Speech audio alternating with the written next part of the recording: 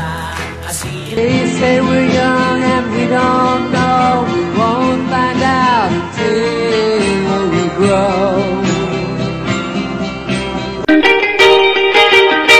If everybody had an ocean across the USA, then everybody'd be served like California. It's now or never.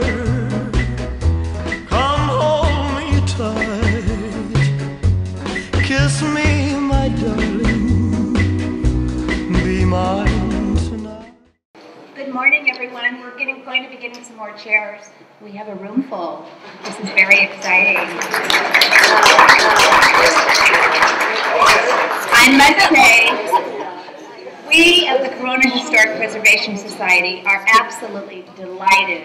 We think it's really cool and groovy, and what else can I say? I looked up all these slang words, but of course I don't remember them. Although I am an official 60s chick. I graduated at the very end, not from Corona High School, but this is my era, so I'm especially excited that so many of you are able to come. Like I said, we are delighted, and I'd first like to recognize our board members. We have Richard Wynn over here, and our new president, Fred Lars. Tom Munoz, who is over here. Paula Munoz is here. They are handling the right here, Paula, sorry. And then Tricia, what is your, oh, I know your name. Tricia Henson Cabrera. There we go. Several of our board members were unable to make it. Or either that or they're headed here and can't find their way in all the traffic. Ha ha ha. We live on the west end of town, didn't have any trouble at all getting here on time, or way early. But anyway, like I said, we are extremely delighted that you're here. This is the first in a series of these kinds of events that we've held. 2 years ago we had Growing Up in the Corona in the 1940s. Last year we had Growing Up in Corona in the 1950s. And here we are in the 1960s. The best era ever, right? I think it's far out. Anyway, the 60s were known as the turbulent 1960s. And I think as the folks today describe their experiences, some of them will be fun, some of them will probably reflect how much change was going on during that time. We're not going to spend a lot of time because you're here to hear them speak. And so I just want to show you a quick, if somebody could turn off the lights, just a very quick, you'll have to just trust me back here, slideshow. Could we have the next slide? We welcome you, this is our slide to welcome you, and then this is what the high school looked like during the 1950s. And the last classes were held here in December of 1960. And in January of 1961, the campus at 10th Street opened up. And so there we have that picture. And that's the picture actually that appears on the historic marker we placed about a year ago at the 3rd Corona High School campus. Actual campus. And then the next slide, this is Ola Jones.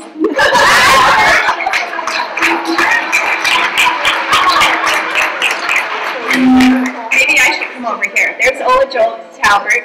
And then the next person we have is Alicia Ramos Black. Third we have the very dashing Jim Pixley. And then we have Joanne Harada Gunter. Ola was from the class of 1962. These three were from the class of 61, excuse me. 1966. Jim Steele, our retired Corona PD, is an officer. Was from 1967, and Mike Mejia is representing class.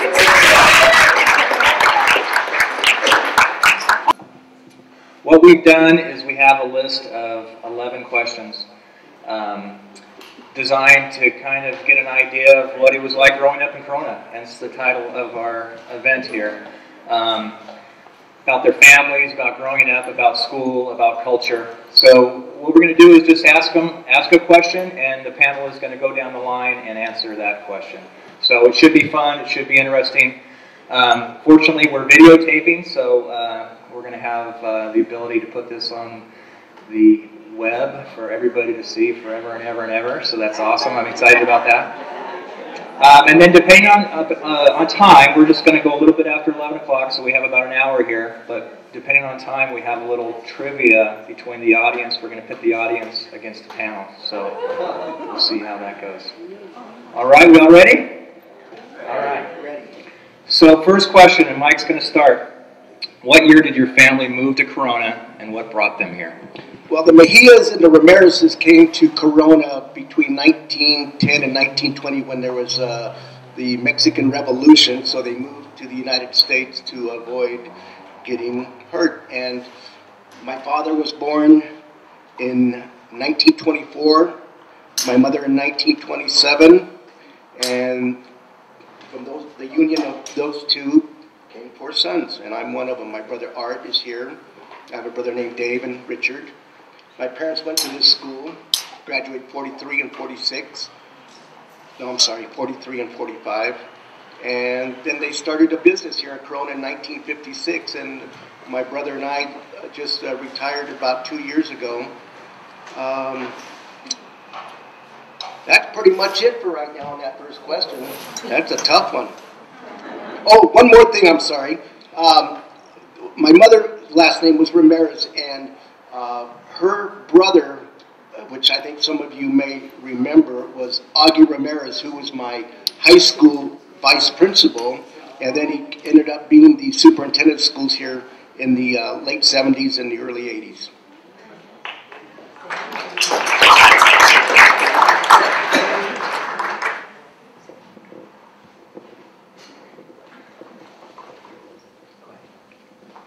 My family, first of all, I'm Jim Steele. Actually, that's not important. My family moved here in 1965, and we moved from LA area, and I just finished my sophomore year, and I moved out here. And I was talking with Coach Wilkerson about this just a little while ago. I played football down through since I was in 5th grade, Pop Warner and all that business, and so when I moved out here, it's a whole new ballgame. And actually, I found a lot better talent out here than what I've been playing with. So I wasn't near as good as I thought I was. And in talking about this, I was reflecting back on, that's one of those big words I kind of learned. But anyway, like one of the best athlete during our era in high school was a fellow named Jerry McDaniel. And probably the majority of you all know him. Coach coached with him for 20 years after high school, and Jerry later became a CHP. But anyway, Jerry was just a phenomenal ball player, athlete for that era. I'm kind of getting off the track. But anyway, so it was just such a change for me moving out here after we had lived down there all my life. So now we're out here, and I remember this was interesting. I had to take my brothers to Norco to register for school one afternoon, and I had never been around cows and things of this nature, and they went to Norco, and so I remember we came to a stop at a stop sign. I look over, and there's a cow tied up to a mailbox, and I'm thinking, what did my parents do to me? They have moved me to the wilderness. And so then, all of that experience, as I look back on it, was probably one of the better things that had happened to me in my young life, was moving out to this area. And then they had a thing called an ice cream social that summer at the high school. Now, coming from where I came from, there was no such thing.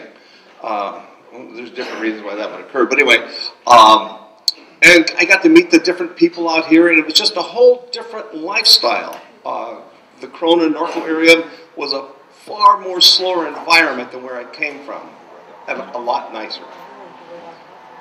So, how am I doing on time? Great. You got 2 minutes. Nice. So then, during this era, after we started the high school, we were talking about that first football season that was going on out here, and Coach Jim Thompson was our football coach at the time. And our first game was against, our first preseason game was against Lakewood High School. It was a bad memory, to be honest with you. I think the score was like 41-0, things along those lines. And for whatever reason, Coach Thompson kind of thought that that was the way to go with scheduling games, because the next year, our opening game was against St. Paul, who later went on to win the CIF 5A championship. And they just annihilated us. But anyway, with all that said, that's probably pretty much the end of my statement. You guys have a great afternoon.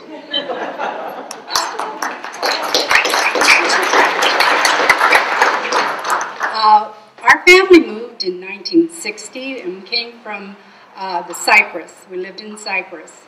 And at that time, we had the Santa Ana Canyon. We didn't have 91. We just, you know, I go, where are we going? We're going around. And we went right into 6th Street. I guess that's where it would be, 6th Street in Maine. And we lived out in the country. And so, at that time, it was just a 2-lane road. And we just kept going on and on and on. And one of our landmarks was called the Huddle. It was at Schleichman and Hamner. It says, okay, if you come to the huddle, then you come to the next road, and that was Cloverdale.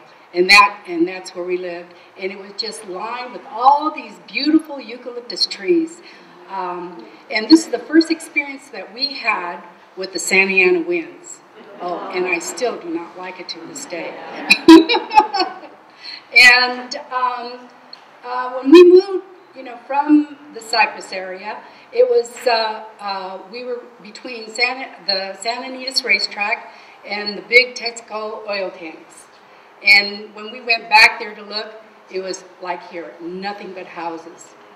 And coming out, you know, there was a difference. There was a difference in the schools. You know, in Cypress, we had hot lunches. When I went to Eastville Elementary, it was bag lunches. That was in a bag.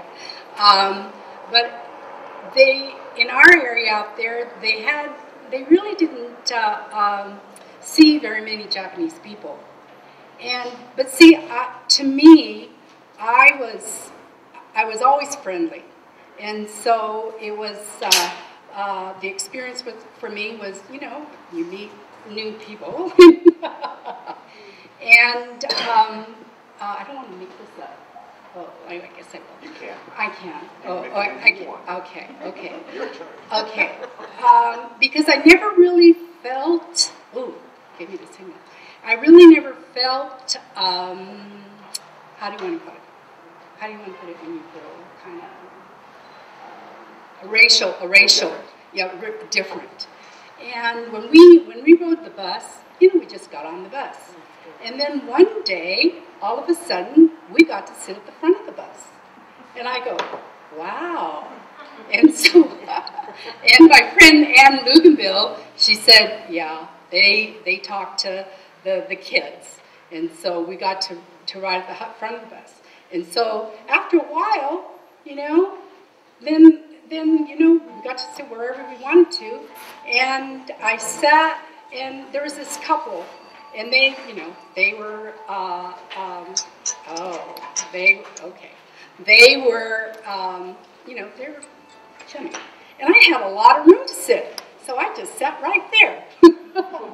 Okay, but it's been a good experience, good friends. And you had a big family. And a big family, That one, no, comes this way now. Oh, just come back this way. Oh. You have stems, Jim. I'm Jim Pixley. Our family came out here from the Black Hills in 1957. And back in those years, either you worked in oil, which my dad did, or you were ranching. My best friends out there had a large ranch, probably the largest in the state. They're ranching a little over 168,000 acres.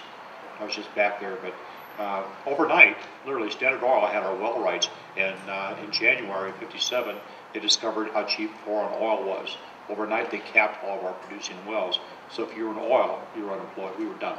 So we auctioned off our house, our car, boat, all the toys and trinkets.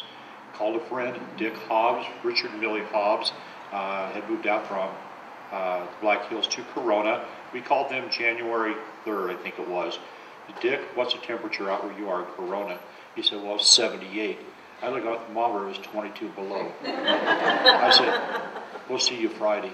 That's literally what we did. We packed up. We came out in a 1953 station wagon with a few possessions, a 1936 Chevrolet pickup truck, like the Oklahoma Sooners, with a Masonite homemade camper shell on it. That's how we came out. We started out with nothing. And here I am 60 years later, have most of it left. So it's been a good transition, though. Our town was like 3,500 people where we came from. I came to Corona, I was overwhelmed. Number one, the traffic. We could drive for 5 hours at night back there with the headlights on bright and never get near the dimmer switch. Out here, good luck putting your headlights on bright. You can't do it. Then we came to Corona, which seemed like a huge town. It was really small then. I discovered there were more Mejias in Corona than the state I came from. I thought, this is a big deal. I loved coming out here. The climate change was awesome. I'd never seen a palm tree. I saw these tall, these 100-foot palms. I was just amazed. The smell, the one smell I don't like when there's so much around is geraniums. Well, that's a nasty smell. I think they're pretty. And I remember my first smell in front of was a geranium next to a palm tree. It was a neat experience coming out, though. Everybody talked fast, like I do now. But when I came out here from Wyoming, I talked slow. It was sad. Because come on. Pick it up. Pick it up. We made our first trip out of Corona. We got brave. My mom had no sense of directions. She got on Grand Boulevard. You know where this is going. We were going to go to the ocean, Long Beach. We never got out of town. So she loved St. Edward's Church. She said, there's so many of those beautiful churches on the street. It was an experience. I'm Alicia Ramos Black, and when I read these questions, my father at age 11, my father and his parents were all born in Mexico, but my grandfather came here first and worked in the citrus industry, and my father and my grandmother met him in Yuma, Arizona, and they were there for a year, and then at age 11, my dad drove with his parents, and he literally drove the car at 11 years old to get here to Corona. So he always used to brag about that. And my first grandson just got his license at 16. I think, you're kind of old. But anyway, my dad came here, and when he was a kid, he had injured an arm. So that kept him out of military service and all kinds of things. And he was lucky, I think the man's name was King, that there was a teacher at Corona Junior High, which is now Corona Fundamental, that taught him photography. And then he also learned more photography from the people that ran the Mission Inn photo studio. So my dad, if any of you went to school here in Corona, my dad probably took your picture. Okay, well, everybody went through school here, he took your picture at one time or another. He started photography at age 9. He started taking, not 9, he was in 9th grade. He started taking pictures. So my dad was here in 1930 with his family. My mother grew up in the Claremont, Laverne area, and her father had been from the same town that my dad's parents were from. And they all ended up here in California. So they were real close to each other. My grandfather on my mom's side used to train racehorses. So my mom used to be able to remember where the ranch was that she grew up on, but now it was on Foothill Boulevard. Now she can't tell because it's changed so much. But like I say, my parents came here my grandfather in 1930, and my mom, not talking, she got married, which is probably 42 or 43.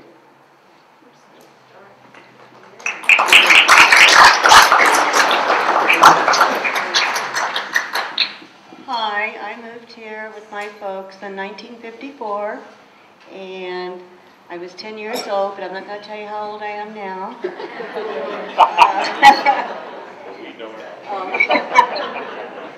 But I really, really loved this town when we moved here because we came from Brawley. I was born at Brawley, and we worked in all the crops and stuff there. So when we moved here, it was a lot cooler. And everybody was so friendly. It was like 12,000 people, and everybody knew everybody, you know. And even today, as big as Corona is, you still have these same people you run into, you say hi and talk to. So it's still basically a small town, even though it's a big town, which I'm happy about. I met my husband here, and we were married here, and very happy. And my son went to the same schools I went to, and my granddaughter went to the same schools I went to. So I guess we're here forever. But I love the town. And high school, I loved. We were the class that moved in the middle of the year. And I really, really, none of us, I don't think, really wanted to leave this school and not graduate from this one, because we fell in love with it so much. But we were the first ones to graduate from the new school on 10th Street in '61. But I still have a lot of contact. I'm planning my 55th class reunion right now with a bunch of nice people that we keep in contact with. And that's why I say it's just still a small town, and everybody wants to be together. And I'm glad I'm here.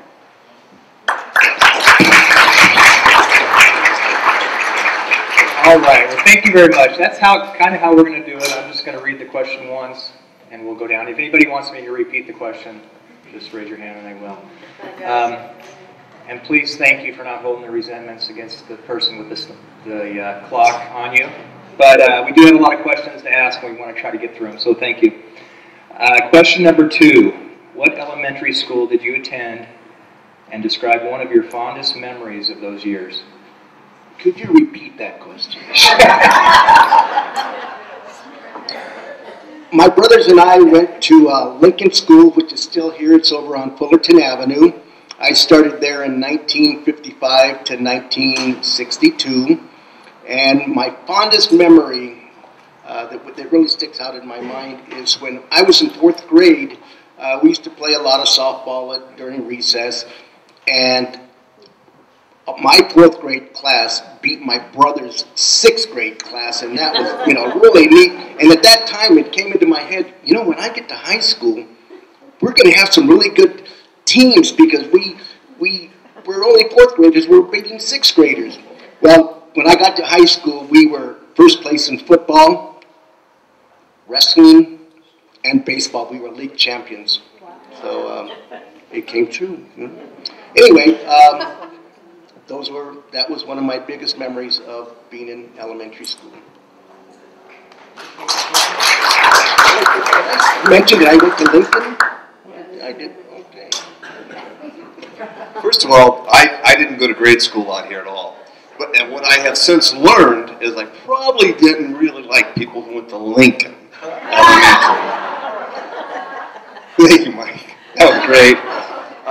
So really, I don't have anything that would be really relevant to this question regarding that, other than Mike. So what I'm going to do is I'm going to pass this on to Joanne for this question. Okay, y'all know that I went to Eastvale. And Eastvale, it was a newly built school. And they were on Sumner in a little 3-room school. And so it was different. I came in my sixth grade in January, and the school was just it was really little, but I don't know. I just had fun. I just had fun in all of the grade school and in high school. Yeah. Did you guys pretty much occupy it? No. Oh. When we came out to Corona, we lived on Coda Street between Railroad and River Road. The only house on Coda Street, still the only house on Coda Street, on top of the hill. So since we were outside the city limits for a county, they said even though you're literally, I could look down the hill and see the high school, you have to go to Norco schools. So they sent us off to Sierra Vista, which is neat. My first memory of Sierra Vista was the principal, Mildred Whiteside Fluch, who was probably 19 feet tall. She terrified me. She had the white hair. She turned out to be a great lady. When I was a young kid, She intimidated me. But the neat thing about Sierra Vista that I remember mostly was on Fridays, we had our open assemblies out in front of the school. They would have our little home-built band. We would do patriotic type songs. We would sing neat stuff. It was just rural Americana back then. And every week, I look forward to those Friday assemblies. Monty Montana came out to do a little dog and pony show one time. That was neat. Sierra Vista was cool. Mr. Farmer, everybody knows Mr. Farmer. The greatest thing ever happened to me at Sierra Vista is I got stuck in chorus. I sing like a bullfrog. And one day, Mr. Farmer was having us all sing a C. He said, somebody here needs to die. He went down the line. I knew it was going to be. He came to me, asked me to hold a C. He threw me out. He said, Mr. Pixley, leave. Never darken this doorway again. He 86'd me, but I loved him the rest of his life. All right, thank you. Next question, another childhood question. What was your most beloved toy? Well, you know, I don't think I do. Describe it and what feelings, before you get into it. Give us your feelings about how you felt about that toy, Mike. I didn't have a toy that I just, oh God, I love this toy. I just love it. I can't wait for tomorrow to play with it. What I enjoyed growing up was when I would get sporting goods, baseball gloves, bats, footballs. I mean, that was one of the things I loved. And then you get something new, you go out in your street in front of your house. You could actually play in the street without getting run over. I mean, every once in a while a car would drive by, but you know, you just move out of the way and then you go back to Flint Street. The only thing we worried about is breaking somebody's window, which I did on many occasions. If somebody's window got broken, I did it.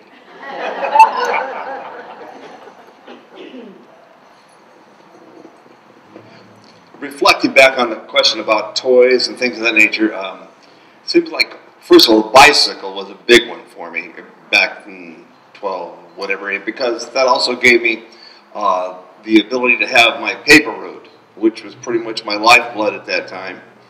And then also, when we were younger, you get your toy guns. And so my brothers and I were always trying to shoot each other. And so that's probably why everyone thinks that we all have hostile natures today.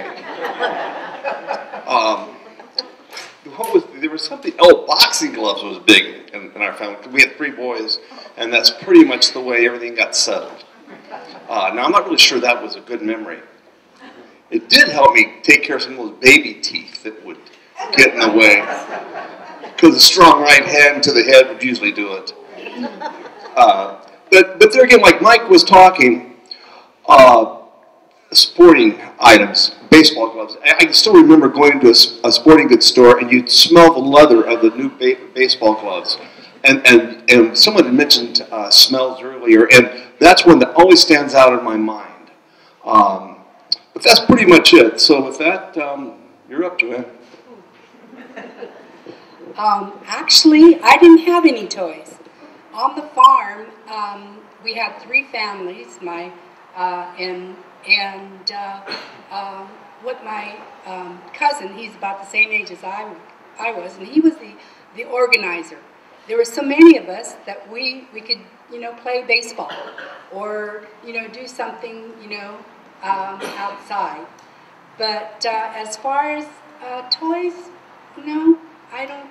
I never had toys. I never had dolls, or anything like that. So. I didn't have any dolls either. Like suspect that answer. I love Jimmy. He can lie with such a straight face.